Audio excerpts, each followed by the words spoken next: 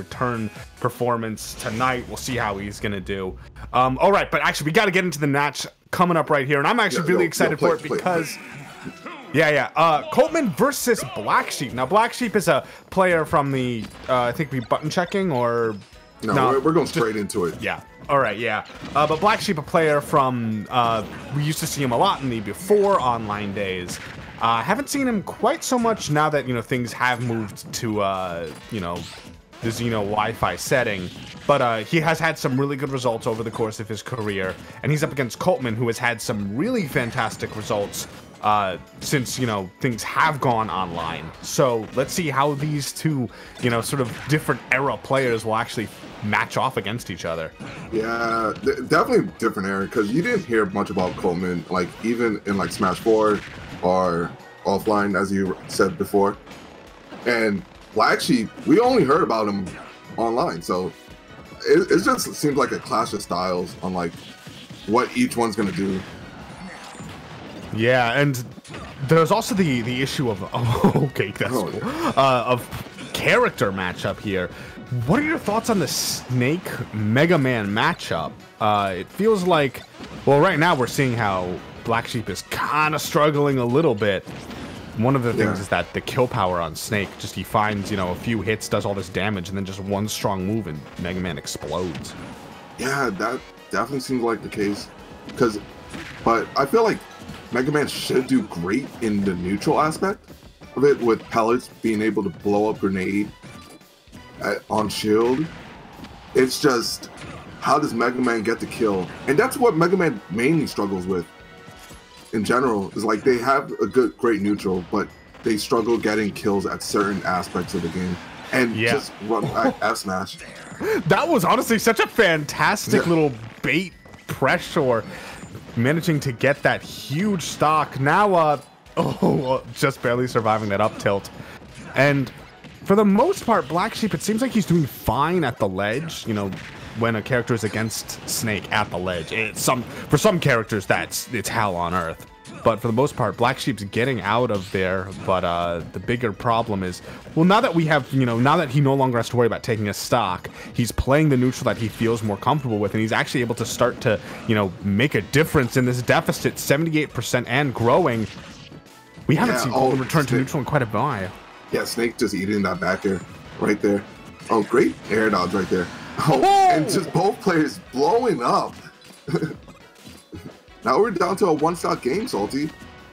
Yeah, no, and that's actually really important. You know, if that stock, if that stock had gone one way for either player, it would have been huge. These two characters in particular, getting a stock lead is massive. Oh my. You rarely see him go for that forward air off stage, but that would have just been the game if it hit. Yeah, he wanted his soul. Okay, great. Just fast fall fair right there. Just getting out of that situation. And we're just seeing Blksheep just going all over him. Oh, nice read right there. And Blksheep is just in a bunch of trouble. Is that going to be it? No, not just yet, but we see. Yeah, he's dead. Did he didn't have his air dodge left? Was that what happened? No, I think he still had his air dodge. But he probably thought he had his jump. Yeah, he kind of, well, yeah, let's get a look at this replay. See how he used his jump right there? He lives. Oh no, he did use his air dodge to avoid the blast zone. And then he kind of was forced to drift back because of that down smash, and then wasn't able to drift in further. That's kind of at that point his resources had been exhausted, and that's a tricky situation. That's one where you have to like fast fall to mix up your timing and fast fall perfectly where you grab the ledge, and that's really hard to do on Wi-Fi in general. And also he would have to be extremely strict with it because he needed that drift. He needed that horizontal drift, and Megaman is he falls pretty fast. So once you press down, you're kind of gonna just sink like a rock. Yeah, so that made Rocket Man for a reason. Man. The dude is literally made of metal. But okay, so in that game, we were saying how the ledge trapping maybe wasn't as big, but the by the end, the edge guarding was off-stage gameplay ended up being really important, especially at the end there. So as we're moving into this game 2, probably the biggest adjustments that need to be made are just, you know, just getting hit off stage, you don't want to die for it. You know, taking damage is whatever, but... And this is probably the most elite Smash thing I've seen in a long time. Just picking PS2, but making it Battlefield version. Oh, wow. Okay, using... Oh, he's going to be okay. Both players are going to be making it back fine. And actually, Blksheep with a little bit of stage control, going way out there, trying to get a deep edge guard. Actually still able to continue the pressure, even though he himself winds up on the ledge. And now we have only about 30% separating these two, but now we have Blksheep off stage. Can he make it back? He does, actually able to reverse the situation. Blksheep's been doing a lot of that. Yeah, it just seems when one person gets momentum, they just carry on a lot of percent with it. And there we actually see the first successful edge guard with an up tilt, just reading the jump. Yeah, and actually, Blksheep led into that really nicely because he popped the little crash bomber onto him, which meant that he had to shield when normally he'd be vulnerable trying to... also, he's at 100, he's dead. Oh my... Hold on, that stock went so quick. I barely had time to finish a thought. Just Snake's damage output. What? Yeah, Snake knows when to go off, man. So Blksheep is just struggling to keep up right now. And we're just seeing the adaptation for Coltman just on one of our bets.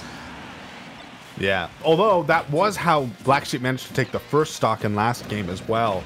So yeah, but this time he is down a complete stock. And the last time he had a bit of assistance from Coltman, just with both of them exploding each other. This time he doesn't have the luxury of that, because if they were to trade stocks, he would lose.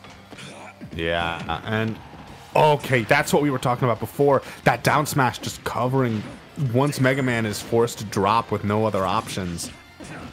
Oh, able to eat through all of that back air. Goes in for a deep edge guard. Actually manages Blksheep with a little bit of stage control here. But yeah, adaptations coming into play. Definitely not able to. You saw that trap? I just saw doing that. The up smash, then going off stage. Just not giving Blksheep a lot of options right there. All right, some solid positioning from Blksheep. He needs to take this stock immediately, and even if he does, it's still going to be really rough for him. And yeah, and Blksheep just kept getting punished for going high. He just opted not to grab ledge and just jump over it, try to jump over Coltman, and Coltman just punished him every single time. So well, he was getting away. That's like when you talk about the adaptation earlier on in the set. That was how he was getting off the ledge. We were saying, oh, you know, for the most part, Blksheep, he's getting off the ledge. Not really an issue in that game too. The high recoveries were just punished every single time by the end. So that's going to be a 2-0 victory for Coltman. Coltman going to be moving on the winner's side of things. But you know, we might see more from Blksheep. He's a solid player, and let's see how his losers run is going to go. All right. Yeah. Do we have our next contestants already in the wings? Do we know who it's going to be? No.